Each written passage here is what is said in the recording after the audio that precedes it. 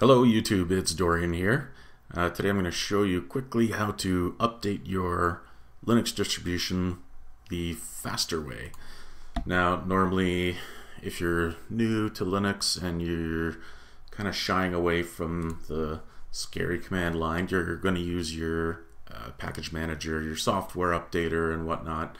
That's the slower way. So I just want to show you a couple of examples here with different virtual machines. So I'll show you first. This is Manjaro. So this is based off of Arch Linux. So Arch Linux and Targos or anything else that's Arch based that uses the package manager Pacman is going to work the same way. Now let me just show you first the Gooey method. So I'm going to go, I have it right here. Open the package manager and check for updates. So this is going to be about the same speed in most distributions. So it's going to sit there and it's going to think and it's going to check and it's going to take its time. There might be a little funny animation or whatever. Okay, there. Now it finally popped up. But what you can do in the console, this is with any Arch based, you can just go open your terminal, go sudo pacman-syu, enter in your password, and it's going to synchronize. This hasn't been loaded for a while, which is why it's taking longer, and now it's going to start asking you if you want your updates or not, and no, I don't want to replace anything. So you can see that was significantly faster. Do it again, and now it's going to ask me again. I made some changes. I played around with repositories, so it's, you know, asking me different questions here. But the main thing is, with Pacman, if you're doing a search, you just have to learn your switches. So if you're going to do a search, you're going to do this, and it's going to show you Gnome. It's an editor. Or if you want to just, you know, just do an update, or you want to update your repositories, you can just add on to this. So that's that. Exiter. Yeah. So I'm not going to spend too much time on that. But you could see that it was much faster using the GUI.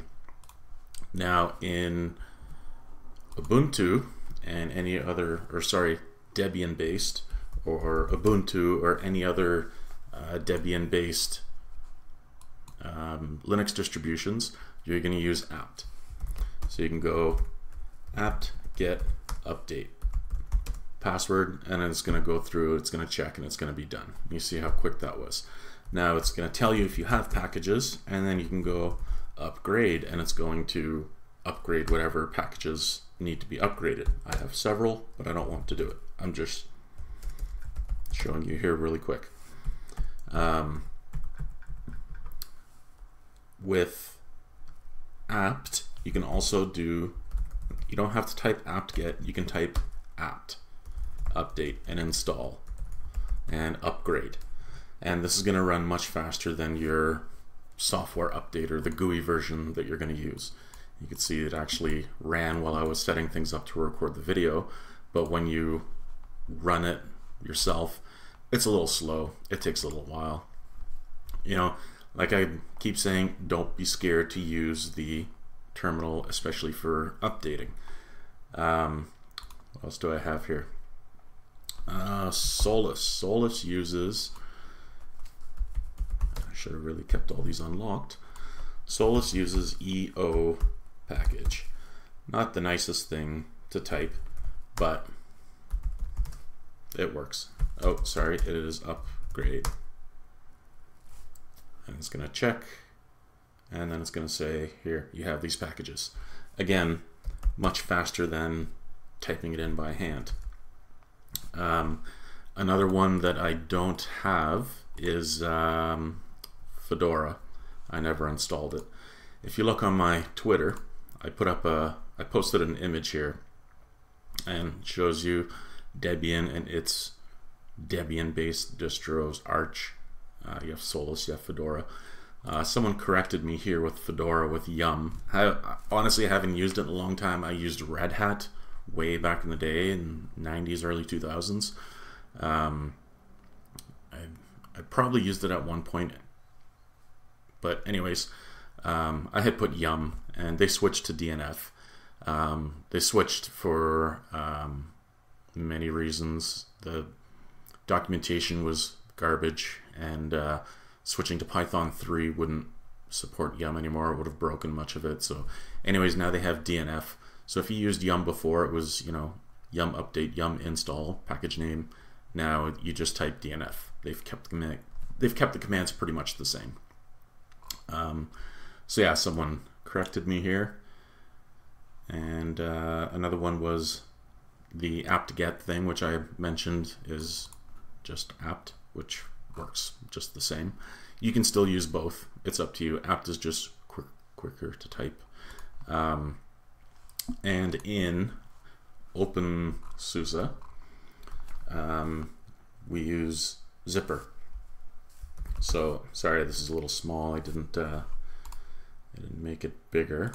Let me just zoom this in a little bit. My shortcut keys don't work for zooming for some reason, but anyways, yeah, with OpenSUSE, it's zipper. So you do refresh or ref, and then it'll go through and check the new check the repositories for any changes, and then you can just do don't do update, don't do upgrade. I was corrected on this, and with OpenSUSE it is dup, D-U-P. Like I've said in other videos, when you're choosing your distro, don't go by looks, don't go by the theming. You can change all of that. You can get Gnome. As you can see, I had Gnome on every single virtual machine that I was running there. They all look a little bit different. You can change it. What's important is what's behind the desktop. So the package manager is important. What packages are available is important, and I think the community is very important as well. You can go search OpenSUSE packages, and it'll bring you to this page where you can go, okay, I want to see if this package is available, and then yeah, you can see it is available. You can see all the versions. So if there's a lot of particular software that you like to use and you're thinking of switching, or you're switching from Windows, so you just Google, oh well, the Linux alternative is this, this, and this. Make yourself a little list, and you can search. And you can also see which versions there are, so that also gives you an idea of how current they are. Ubuntu has a similar thing, package search. You can browse and search through different packages. And Arch as well has the same thing. And then most of them do. They have some kind of web-based package search where you can just go in and you could see what's available and what's not. So, if you want to use Blender, then you can go in and say, okay, well, yeah, it has it and it's this version and whatnot. So yeah, so I did the refresh here, and then I'll do dup, and it's distribution upgrade, and it's going to want to upgrade some stuff, which I don't want to do right now because I'm recording. So yeah, that's about it. Like I said, I've got this little picture here on Twitter if you're interested. Always make sure to check all kinds of different things when you're searching for a Linux distribution. Here's a tweet that I just did from, it was last night. When I'm doing a review or checking out a distribution like I am right now, I'm checking out OpenSUSE.